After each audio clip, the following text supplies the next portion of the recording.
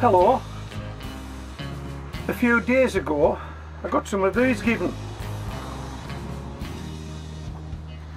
and I popped a video up where we described them as translucent, transparent and clear. I think we'll stick with clear. Okay, so I got some of these clear buckets given and I asked the question with respect to growing root vegetables in them, would there be too much light passing through here that if it got onto a potato, for example, or a carrot, would they turn green? And if they would, did I need to put a liner in this or something on the outside of it to make it more like one of these, like a black bucket? These are what I normally grow in, and I got a good response to that video. In fact, I got an excellent response to that video and I got some really good feedback. People have used those see-through buckets for various things. Up to date, nobody's come back with carrots or potatoes. They've grown other things in them, but one suggestion I really did like, and this came from Penny Turner, and I want to thank Penny for this. Let me just move this off here and I'll put some text on here for you. Okay, so this is what Penny said. Hi, I use the clear buckets as clutches on top. They fit great. Clear buckets as clutches on top, they fit great. Hey, haha, why didn't I think of that? Look at this black bucket, see-through bucket, perfect, perfect. How do we hold them in place? Domestic peg.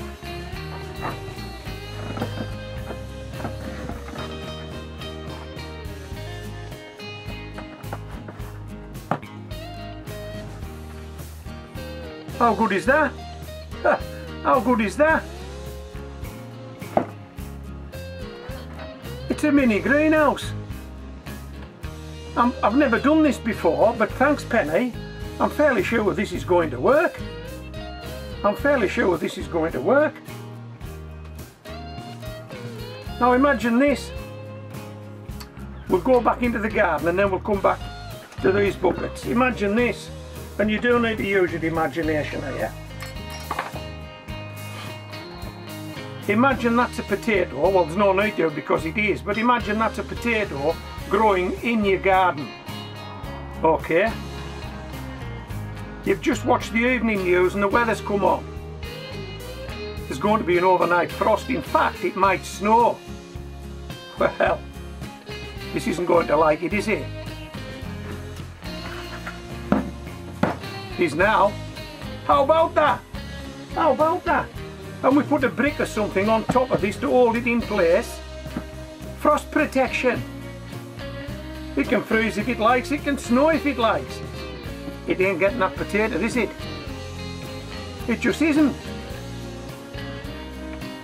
So I haven't got any potatoes in the garden yet, but when I do, and because I've got quite a few of these, the weather forecast tells me there's going to be an overnight frost. They'll all get some protection if they've come through. How about that? Now let me show you this. The same would apply, I guess, to any plant growing in a black bucket, wouldn't it? That wouldn't like to be frosted, it wouldn't like snow on it. Well, it doesn't have to have any frost or snow on it now, does it? We can simply do that, can't we? We can simply do that. Okay, now then, if you're self-isolating, and I hope you are, if you're self-isolating, you're stuck indoors, you're perhaps going out into the garden, that's good. Take a bit of exercise, keep yourself to yourself. You may not have any seed potatoes, you may have ordered them, but you may not have any. Hey, take a look at these. I'm sure you've been looking at them while I've been talking. These are Charlotte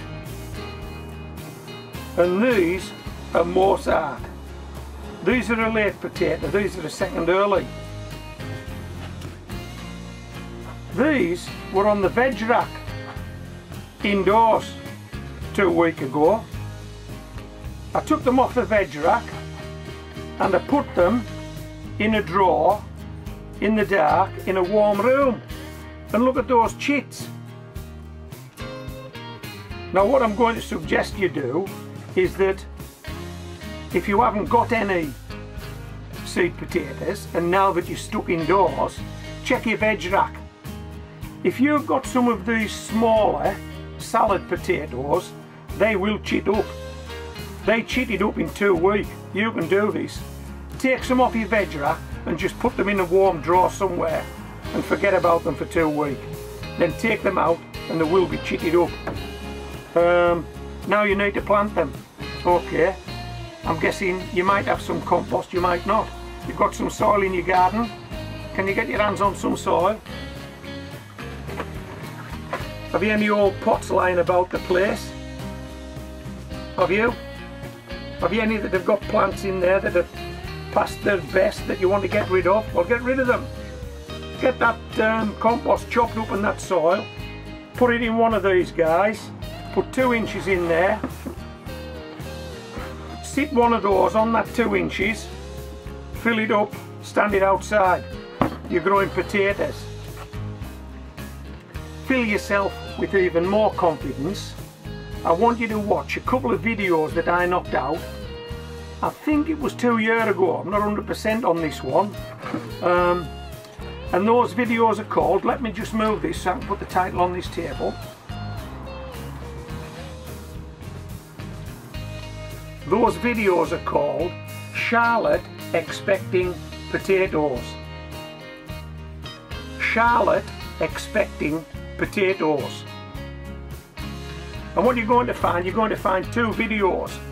Okay, in the first video, the Charlotte potatoes are actually pressing the inside of the water bucket and deforming them. It looks like Charlotte is pregnant. It looks like a baby bump. It looks like Charlotte's expecting. So that's where I got the idea, Charlotte's expecting potatoes. So in the first video I'll show you that, and in the second video Charlotte actually delivers, and she delivers in a barra. How about that? Charlotte delivers potatoes in a barra. And hey, just remember, there was only one store-bought potato went in that 10-inch bucket. Watch those 2 videos. Charlotte's expecting potatoes. Let me know what you think. Stay safe. This is Homegrown Veg, signing out.